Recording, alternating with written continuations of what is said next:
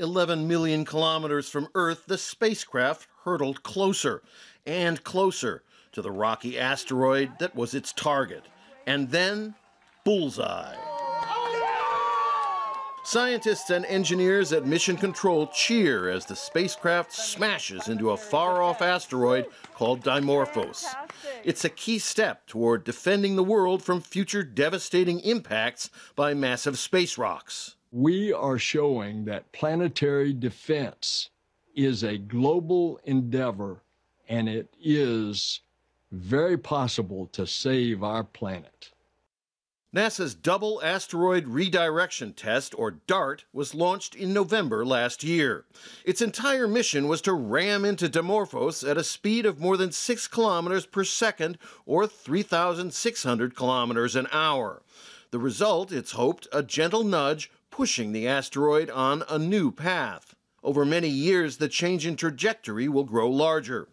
While Dimorphos itself is not on a course to collide with Earth, space rocks, like the one that flashed across the sky in Russia 9 years ago, hit the planet all the time. And the big ones can change the course of life on Earth. 65 million years ago, a huge object crashed near the Yucatan Peninsula, causing global devastation. Scientists believe the impact is directly linked to the extinction of the dinosaurs. Getting rid of T-Rex and their kin was a good thing for us mammals, but another collision of the same magnitude won't be. It could destroy us all.